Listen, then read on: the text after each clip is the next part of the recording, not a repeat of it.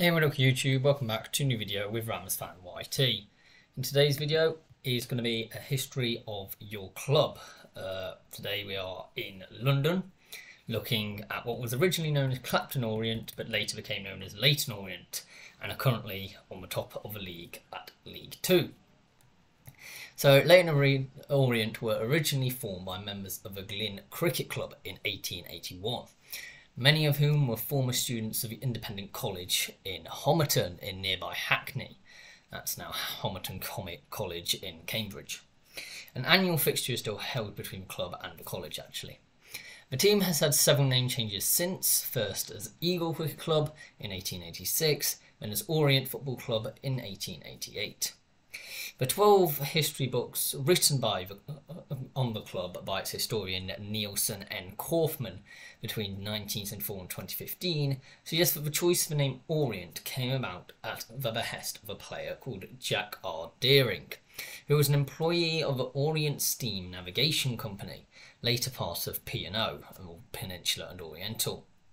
The club's name was changed again to Clapton Orient in 1898 to represent the area of London in which they played, though there was another team called Clapton, who is still in existence actually, to this day.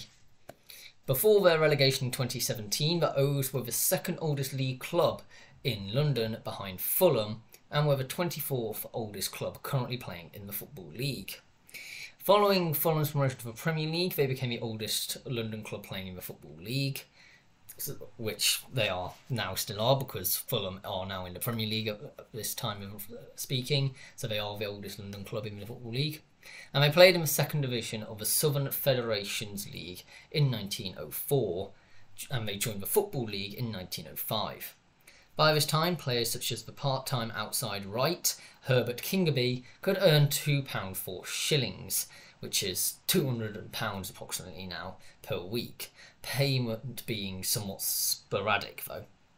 The name Leyton Orient was adopted following the conclusion of the Second World War, as the club had moved to Leyton in 1937, though again there was another team called Leyton FC. A further rename back to simply Orient took place in 1966, after the borough of Leyton in Essex was absorbed into the London borough of Waltham Forest. That renaming followed a financial crisis, and one of several to hit the club, and by no means the first or the last. And restructuring of the company behind the club, this is remembering for a Pass the Bucket collection that took place at a special meeting of supporters in the East End, when the complete closure was claimed to be a definite possibility. The club reverted to Leyton Orient in 1987, shortly after Tony Wood took over as chairman, and at a time when supporters' campaign was taking place in the Leyton Orienteer fanzine to reinstate the Leyton as part of the club's name. The 1914-15 season was the last football season before the league was suspended due to the outbreak of the First World War. A total of 41 members of the Clapton Orient team and staff joined up into the 17th Battalion Middlesex Regiment, or the Footballers Battalion, the highest of any football team in the country and the first to join up en masse. At the final game of the season, Clapton Orient versus Leicester Fosse, now Leicester City, 20,000 people came out to support a team. The farewell parade was also hosted, but not before the O's had won 2-0. The British Film Institute holds a brief recording of this historic match and the parade in its archives. And during the Battle of Somme, 3 players gave their lives for king and country: Richard McFadden, George Scott and William Jonas. Though they were the only Orient staff to have died during the First World War, many others sustained wounds, some more than once, and were not able to resume their football careers after the war. Prior to the First World War, and whilst on a training run, O striker McFadden had saved the lives of 2 young boys who were drowning in the River Lee. This only a week or so after rescuing a little girl from a house fire when walking through Clapton Park on his way to the O's ground. It is also documented that he dragged a man from a burning building prior to signing for the Orient. Fred Breyer, a super fan of the club, said, "I feel sorry that we've been doing it terrible and I have no hope for the future." History was made on Saturday the 30th of April 1921 when the Prince of Wales, later become King Edward VIII, visited Clapton Stadium, or Millfield Road, to see the O's play Notts County. The Orient won 3-0, and this was the first time a member of the royalty had attended a Football League match. The royal visit was to show gratitude for Clapton Orient's patriotic example during the Great War, and there is now a plaque erected on the site of the Millfield Road Stadium to commemorate this historic event. The story of the club's major involvement in the First World War has been told in a 2005 book entitled They Took the Lead by Stephen Jenkins, Deputy Chairman of Leyton Orient Supporters Club.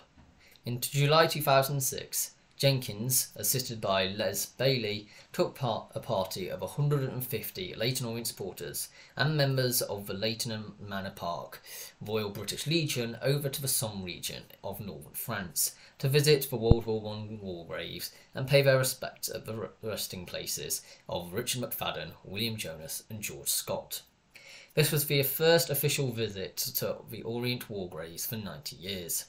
A second visit to Somme took place at the weekend of the 12th and 13th of July 2008. This time 183 O supporters and members of the RBL made the historic pilgrimage. Chris Slegg, a BBC London reporter, travelled with the party, and footage of the Somme trip was shown on local news bulletins. In August 2009, Steve Jenkins, along with a fellow O supporter Teresa Burns and former Orient player Peter Kitchen, launched the O Somme Memorial Fund with the objective of erecting a permanent memorial in northern France in honour of the Clapton Orient side that answered the call of King and Country. A third trip to the Somme took place in July 2011, and the O's memorial was unveiled in the village of Fleurs on Sunday the 10th of July. Leyton Orient were a Division 3 South champions in the 1955-56 season and spent 20 of the next 25 years in the second division before being relegated at the end of the 1981-82 season. They have not been back at that level since. Orient's golden years were in the 1960s and 1970s. In the 1961-62 season, Orient were promoted to the top tier of English football, the First Division, now the Premier League, for the only time in their history. And after finishing second in Division 2 under the management of Johnny Carey, the team struggled in the top flight and were relegated after just one season. Nonetheless, they did defeat local rivals West Ham United at home. They were Division 3 champions in the 1969-70 season and spent the whole of the 1970s in Division 2. In 1972, Orient achieved one of the most famous results in their history, coming back from 2-0 down to beat Chelsea 3-2 in the FA Cup 5th round. There was also an Anglo-Scottish Cup runners-up in 1976-77. In 1978, the Orient were defeated in the semi-final of the FA Cup, the furthest they had progressed in that competition. In 1978, the club was indirectly responsible for the album Variations, composed by Andrew Lloyd Webber for his brother, the cellist Julian Lloyd Webber. This reached number 2 in the pop albums and album charts, and Variations came about as a result of a bet between the two brothers on the outcome of Orient's final game of the 1976-77 season against Hull City. In the 1980s, Leyton Orient fared less well after 2 relegations and then found themselves in the 4th tier of the English football system. However, they ended the decade on a high, as they were promoted in the 1988-89 season, when under manager Frank Clark they were promoted in the Division 4 playoff final after a 2-1 aggregate victory over Wrexham. The early 1990s saw steady progress in the 3rd Division, missing out on a playoff place in the 1992-93 season on goal difference. However, the financial crisis at the club, caused by then-chairman Tony Wood losing his business in the Rwandan Civil War, led to a relegation back to the 4th tier, now renamed as the 3rd Division following the formation of the Premier League. Under manager Tommy Taylor, Orient were defeated in the 1999 and 2001 3rd Division playoff finals, which were played at Wembley Stadium and the Millennium Stadium respectively. The latter final saw the fastest ever playoff final goal scored to date at the Millennium Stadium, as Orient's Chris Tate scored after just 27 seconds. Orient's fastest ever goal was scored after just 12 seconds by Lee Steele in a match against his former club Oxford at the Kazan Stadium on 28th of March 2005. After the 2001 playoff final defeat, Leyton Orient took several years to recover from their second playoff final defeat in 3 years. After Tommy Taylor left the club, Paul Brush spent 2 unsuccessful years in charge afterwards he was sacked. Former player Martin Ling took over as manager in October 2003, with Orient second bottom of the league. After several years of steady improvement, Leyton Orient gained promotion in the 2005-06 season, finishing in 3rd place and getting automatic promotion to League One. This was the club's first automatic promotion in 36 years and ended a period of 11 years in the English League's bottom division. This promotion season was also an excellent FA Cup run, with Leyton Orient progressing to the 4th round after beating Premiership side Fulham. Promotion was only secured in the final minutes of the final game of the season, away at Oxford United, with the score tied at 2-2 and Orient seemingly destined to miss out yet again. News came through though of a late goal scored against promotion rivals Grimsby Town that would potentially promote Orient. Orient fans were still celebrating this when just 14 seconds later Lee Steele scored to confirm Orient's promotion. The result also relegated Oxford to the Football Conference, and Grimsby's manager that season was Russell Slade, who would later become Orient's manager. In 2006-07, Orient endured a difficult season in the 3rd tier, having spent most of the season in or and around the relegation zone, and were at the bottom of the table several times during the first half of the season. An improvement in fortunes after Christmas, including memorable wins against Millwall, Tranmere Rovers, and a vital win against eventually relegated Bradford City near the end of the season, helped them finish in 20th place, 1 spot above relegation zone. Most of the 2006 promotion-winning side left at the end of the season, and some players were released, and some declined new contracts. At the club's longest-serving player, Matthew Lockwood, was re-signed, but then later moved on in pre-season to Nottingham Forest.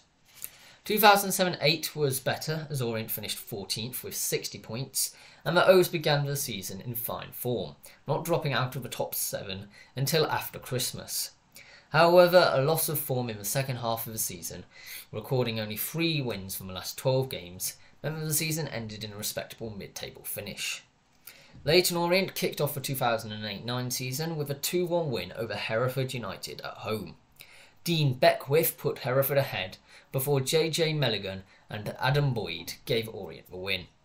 Orient then continued the season with multiple poor results and performances throughout September and October, and their only wins were away matches against Walsall and Southend United in the Football League Trophy first round. However, Orient were knocked out of the trophy in the following round in an away match to Brighton and Hove Albion. They were in 22nd position in the League One table at the time, and Orient booked a place in the second round of the FA Cup after beating Colchester United 1-0. 2 goals from Jason Dimitru and Danny Granville in a 1-2 away victory against Bradford City put Orient through to the third round of the FA Cup, where they played Sheffield United at home. They lost 4-1 after a run of bad form in the league. Orient parted company with the manager Martin Ling and assistant Dean Smith. Youth team manager Kevin Nugent was named caretaker manager, overseeing 3 games. On the 5th of February 2009, Geraint Williams was announced as manager until the end of the season. He enjoyed a very positive start, winning 7 of his first 9 matches and moving Orient up to 15th. After Geraint Williams' positive influence on the team, they secured their League One status on the 13th of April with a 1-0 win over Swindon Town at the County Ground, and eventually finished the season in 14th place. Orient had a proud day when they beat former Premier League runners-up Newcastle United 6-1 in a pre-season friendly match on the 25th of July 2009. By beating Colchester United away in the first round of the Football League Cup, they earned a home second-round fixture against Premier League club Stoke City. On the 3rd of April 2010, Geraint Williams was sacked as manager after a 3-1 home defeat to fellow relegation strugglers Hartlepool following a poor run of form. Kevin Nugent once again took control for the 2-1 defeat at Southampton on the 5th of April, and after the match Russell Slade was named as manager until the end of the season. With even less time to save Orient from relegation than Williams before him, Slade managed to bring about a change in form that saw Orient finish in 17th place, just 1 point but 4 places clear of the relegation zone. In the summer of 2010, Slade's contract was extended for 2 years. After a poor start to the 2010-11 season, Orient's league form picked up towards Christmas, culminating in an 8-2 win against non-league Royalston in an FA Cup second round replay. In a game described as the weirdest football match ever, Orient had trailed most of the game 2-0, but scored 6 goals in extra time to progress into the third round. Orient then beat high-flying Championship side Norwich City 1-0 at Carrow Road to progress into the fourth round, where they met another Championship side, Swansea City, at the Liberty Stadium. Orient beat Swansea 2-1 to set up a glamour 5th round tie against Premier League giants Arsenal at Brisbane Road, which finished 1-1 draw thanks to a late Jonathan Tahui, I don't know how to pronounce that, equaliser for the O's. This set up a replay of the Emirates Stadium, and Leyton Orient did lose that replay 5-0, bringing an end to their longest run in the FA Cup since 1981-82. Either side of the Arsenal games, Leyton Orient achieved a club record equalling 14 games unbeaten, putting the team just outside the playoff positions. However, they were unable to maintain that momentum and ultimately missed out on the playoffs by just 1 point. The 2013-14 season saw more successful Orient, finishing third in the league and securing a place in the playoffs. They defeated Peterborough United to advance to the playoff final at Wembley, but lost the final to Rotherham United via a penalty shootout. The 2014-15 season saw a reversal of fortunes for the Orient, after the club was taken over by Italian businessman Francesco Bichetti. Long-standing manager Russell Slade left early in the season and was replaced by caretaker manager Kevin Nugent, yet again, followed in quick succession by Mauro Milanze and then Fabio Liverani before Christmas 2014. A disastrous second half of the season meant that Orient were relegated from League One after a 2-2 draw at Swindon Town on the final day. Liverani, with only 8 wins in 27 matches, left the club by mutual consent on the 13th of May 2015. Orient finished 1 place but 6 points away from a League Two playoff place in the 2015-16 season. However, the following season, 2016-17, saw another disastrous slump under 5 different managers, as well as an off-pitch turmoil, including a winding-up hearing against Bichetti for unpaid taxes. Another managerial departure saw Daniel Webb resign from the club, with assistant manager Omar Riza taking over first-team duties until the end of the season. On the 22nd of April 2017, Orient were relegated to the National League after a 3-0 loss to Crewe Alexandra, ending their 112-year stay in the Football League. Bichetti saw continued criticism for his ownership, which resulted in a pitch invasion and a protest against him on the 29th of April, resulting in the game being called off. On the 22nd of June, the club was officially sold to Nigel Travis, the chairman of Duncan Brands. After a poor start to the season, manager Steve Davis, appointed at the start of the National League campaign, was sacked on the 14th of November 2017 and was replaced by Justin Edinburgh. Under Edinburgh, the club fared better and spent much of the 2018-19 season competing for promotion from the National League. However, they were eliminated in the 4th round of qualifying for the 2018-19 FA Cup by Maidstone United. On the 27th of April 2019, following a 0-0 draw with Braintree Town, Orient secured promotion to League Two as champions of the National League after 2 years in non-league. The club also reached the final of the FA Trophy but were defeated by AFC Fylde. On the 3rd of June 2019, manager Justin Edinburgh was admitted to hospital following a cardiac arrest. He died 5 years later at the relatively young age of 49.